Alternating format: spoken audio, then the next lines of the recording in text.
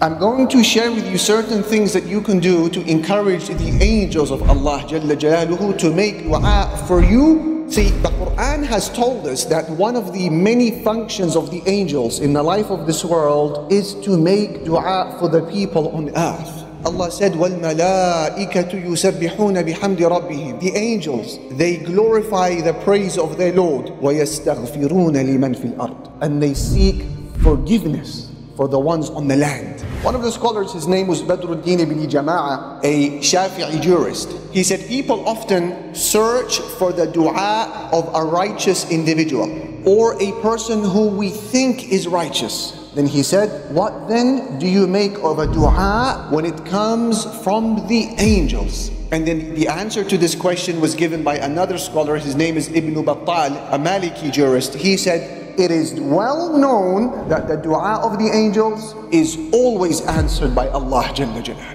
I'm going to share with you therefore 10 different actions that can be used to unlock the dua of the sinless creation of Allah Jalla Jalaluhu for you. The first, sleeping in a state of wudu. And that is why the Prophet Sallallahu Alaihi Wasallam, he said to the companions, purify yourselves, purify your bodies, may Allah keep you pure. Because anybody who sleeps in a state of wudu will have an angel staying next to him all throughout the night. Every time you toss and turn, the angel says, oh Allah, forgive him because he slept in a state of wudu. Number two, to make dua for your brother, for your sister in their absence. The Prophet Sallallahu Alaihi Wasallam said, the dua which a person makes for his brother in his absence is always answered. The hadith says, there is an angel positioned right next to your head. Every time you make a dua of goodness for your brother or sister, the angel says, Ameen, and may Allah give you the same. Visiting those who are ill. Did you know that when you visit someone who is sick, you will not walk alone? The Prophet Muhammad Sallallahu Alaihi Wasallam said,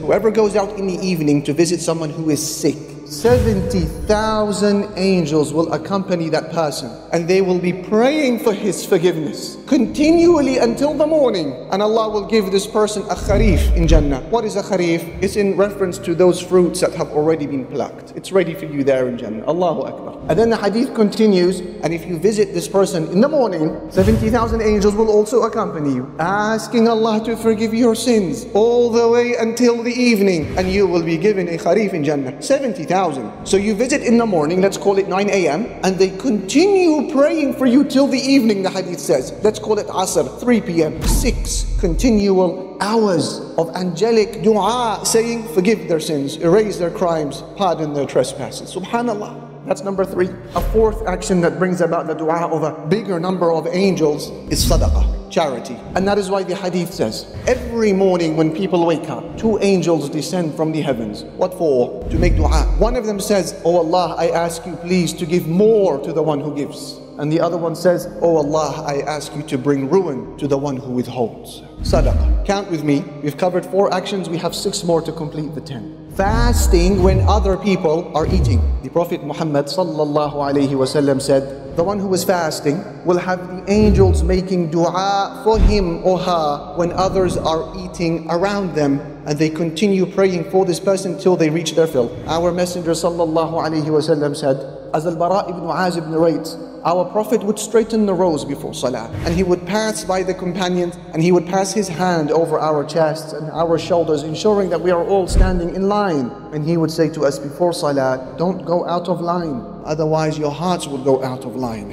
And then he said, Allah and His angels do Salah upon the people who pray in the first rows. The Prophet Sallallahu Alaihi Wasallam said, the angels continue to make dua for a person who stays put in his or her place of prayer, so long as they don't lose their wudu. And the angels, they say, oh Allah, forgive them, oh Allah, have mercy upon them. The Prophet Sallallahu Alaihi Wasallam said, whoever does salah and salam upon me, the angels will pray upon that person. So long as he continues to do so for me, the angels will do so for him. So take as much or as little as that as you want, he said. In other words, it's a blank check that has already been signed. And you choose how much you want to get paid. You say 10 salah upon him, alayhi salatu wasalam, the angels make 10 dua for you.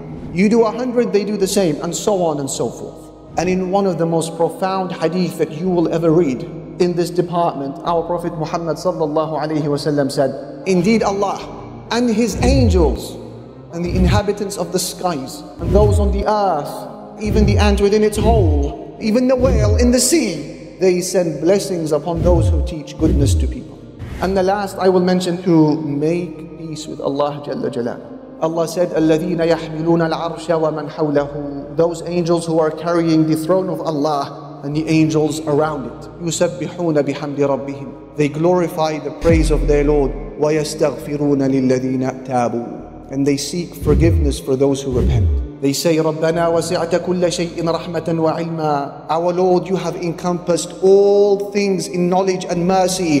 فَاغْفِرْ لِلَّذِينَ تَابُوا. So forgive those who have repented. وَاتَّبَعُوا سَبِيلَكَ. And have followed your way. وَقِهِمْ عَذَابَ الْجَحِيمِ. And save them from hell. رَبَّنَا وَأَدْخِلْهُمْ جَنَّاتِ عَدْنٍ الَّتِي وَعَدتَّهُمْ. Our Lord, allow them to enter the paradise of perpetual residence that you have promised them. وَمَنْ صَلَحَ مِنْ آبَائِهِمْ وَأَزْوَاجِهِمْ وَذُرِّيَّاتِهِمْ. And also those righteous people from their parents and their spouses and their children. إِنَّكَ أَنْتَ الْعَزِيزُ الْحَكِيمُ. You are the most mighty, the most wise. وَقِهِمُ السَّيِّئَاتِ. And our Lord, protect them from sins.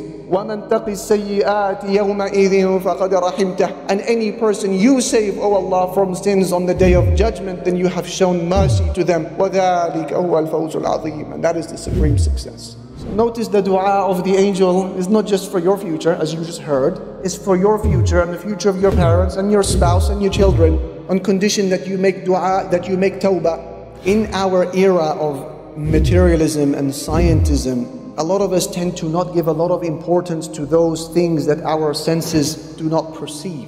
Things that we can't eat, feel, touch, taste, smell. And one of those imperceivable things that a lot of people overlook is the voices of angels. Yet unbeknown to a lot of us, those angelic voices have caused so much change in the lives of countless people without them realizing. So it is effective when they pray for you. And it has a tangible benefit on your life today and your grave tomorrow and your afterlife with Allah. هُوَ الَّذِي يُصَلِّي عَلَيْكُمْ. Allah said, He is the one who sends His blessings upon you. وَمَلَائِكَتَهُ. And so do His angels. With what purpose? With what outcome? لِيُخْرِجَكُم مِّنَ الظُّلُمَاتِ إِلَى النُّورِ. To take you out of darkness and into light. That's what the dua of the angels does.